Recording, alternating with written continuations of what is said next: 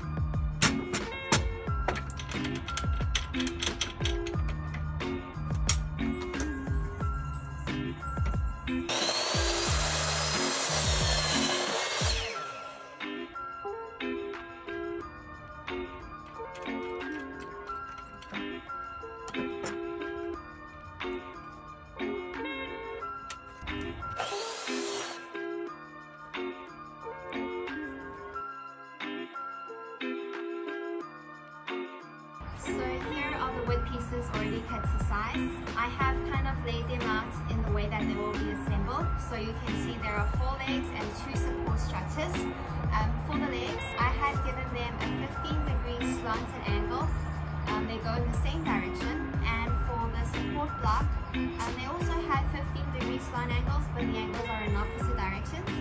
And the way they fit together is the legs, due to the added slant, will sit at a slight angle like this, and the little support piece will fit nicely in between the 2 legs like this.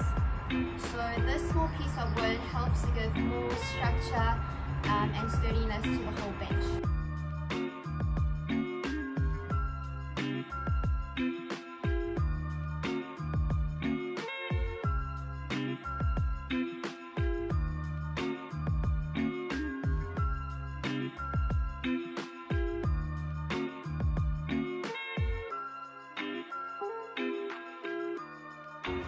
So here are the pocket holes I've drilled. The pocket holes are on the bottom of the support and on the inside of the legs. Except this piece, I made a mistake. But I'm not too concerned because I'm going to fill in these holes after I've drilled in the screws with the pocket hole wood filler. And also because the wood legs are going to be very roughed up and scratched up, the pocket hole should not be very visible.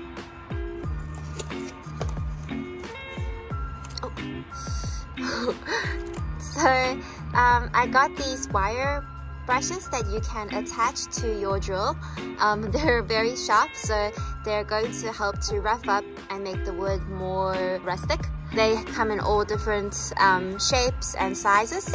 And then over here I have a chisel set. So I kind of just picked anyone off Amazon that had a good review. So you can buy the one you want, or I will also leave a link for the ones that I purchased and you can take reference. When you're doing this, first look at the direction of your drill. So for my one, it's going in this direction. So when I move on the wood, I want to go in the opposite direction so that this tool doesn't run away from me. For example, this is going with the same direction, it just runs away really quickly. But if I go in the opposite direction, there's a bit of resistance, I can work slower and create more texture on the piece of wood.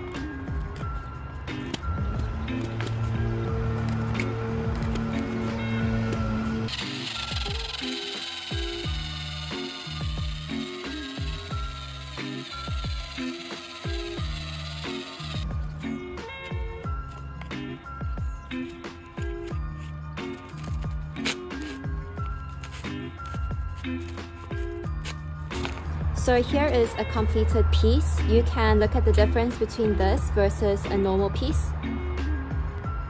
So I think the chisel and the wires was really great tools. So the chisel really helped in terms of changing the shape. I love that the wood no longer is very rectangular in form.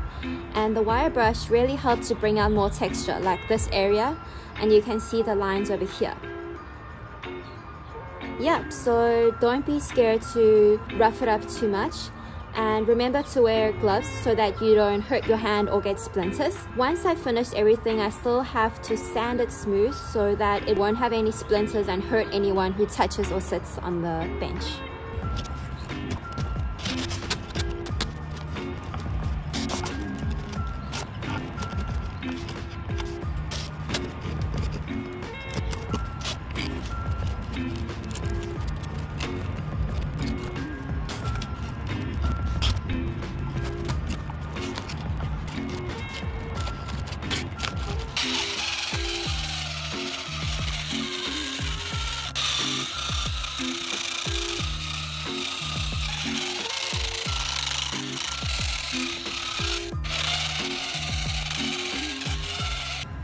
So here I have two pieces of wood. One I have gone through with the wire attachment and roughed up and scratched up all the surfaces, and one that I haven't. So let's look at the difference between the two pieces. You can see that the one that has had the scratches has a lot more texture. Look at the big differences over here, over here. And these roughness and scratches are really going to show up when I apply the stain. So yeah, don't be scared to overdo it. Really go through, give it a lot of scratches and texture, because that's what's going to give it more character and that rustic look. And you're definitely going to lose some of that roughness during the sanding process.